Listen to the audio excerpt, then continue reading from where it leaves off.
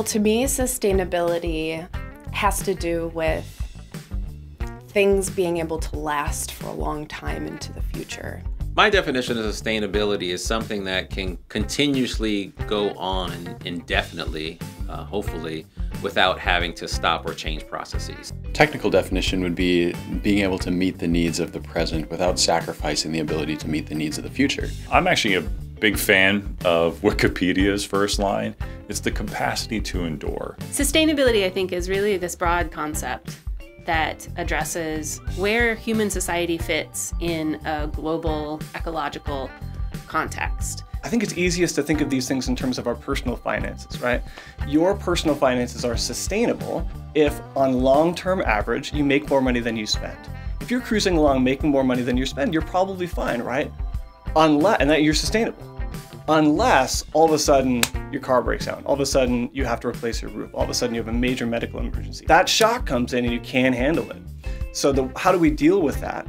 That's an unresilient system. You need some sort of a system to deal with that. So the systems we have in place in America to deal with that are credit and insurance. So in the case of credit, you take that money from your community and you pay them back later. And in the case of insurance, you pay for it ahead of time, and then you are owed it back when that shock happens. So we often try to put together these two ideas, resilience and sustainability, because you need them both to have a long-term healthy outlook in your financial life. I think that helps a lot of people to have an intuitive sense of sustainability even outside of the environmental sphere. So people have this intuitive sense that, if we expend all of our resources today, we're not going to have any left for tomorrow. We have to budget those things and be responsible with them. Same thing with our time or our energy. We have this intuitive sense of how that principle works. And so really the trick is to be able to translate that sense that we have over to sustainability in terms of the environment. So people understand that principle already of sustainability in other contexts, and really people need to be not convinced that that's an important thing to do, but rather that sustainability regarding the environment specifically is something that is high priority and is an immediate concern for us. We can apply the word sustainable or sustainability to lots of different kinds of programs, projects, relationships, business decisions. But in the context of climate change and ecological devastation, sustainability has to do with the possibility that humans and other non-human life, plants, animals, and ecosystems are able to flourish on this planet forever. Now that is a definition that's been put forward by Paul Ehrenfeld in his book called Flourishing. And every kind of component of this definition has huge significance for what we mean about sustainability, where the idea of sustainability being the possibility that we could all flourish going into the future forever means that sustainability isn't a thing. It's not something that you can touch, put your hands on, hold, or achieve.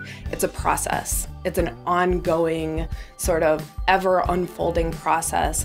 It's a state of being that we can aspire to and maybe achieve. And then when we get there, we can do everything we can to maintain that state of the world.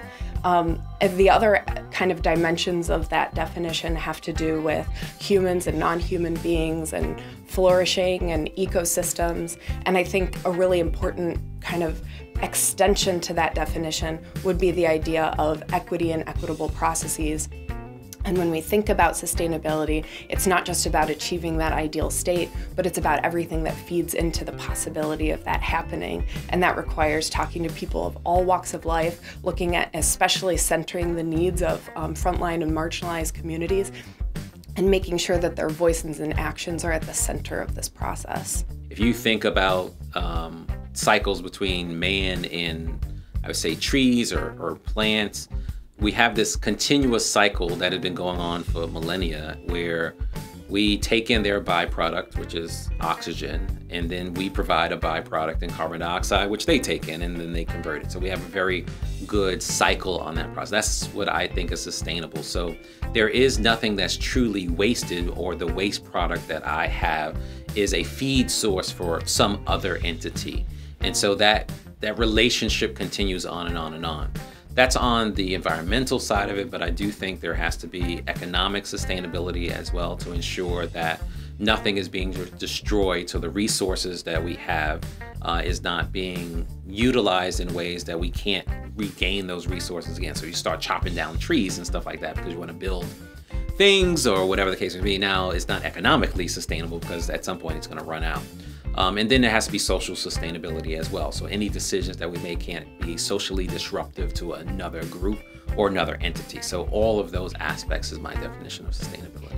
Thinking about that as such a broad project, I think one thing that's valuable in that is making that phrasing, I think, makes clear why this is a project that's not just of some particular fields in the natural sciences or a project that's even just in the university setting, but rather an ideal target for collaboration among different researchers in different disciplines who might otherwise have quite different projects, and also in conversation and in collaboration with stakeholders in the community.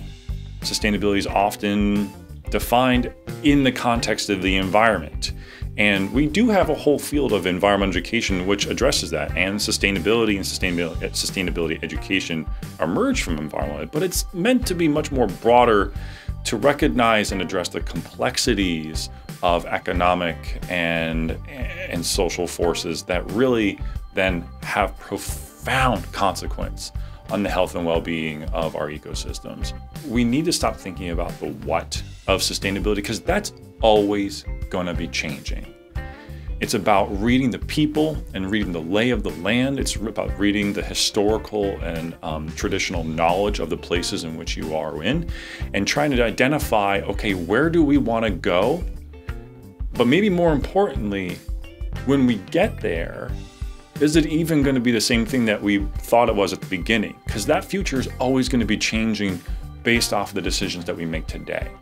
And so it is going to be, the defining of sustainability is going to be more about the how of self and the how of the collective, of how is it that we continue to expand that capacity to endure.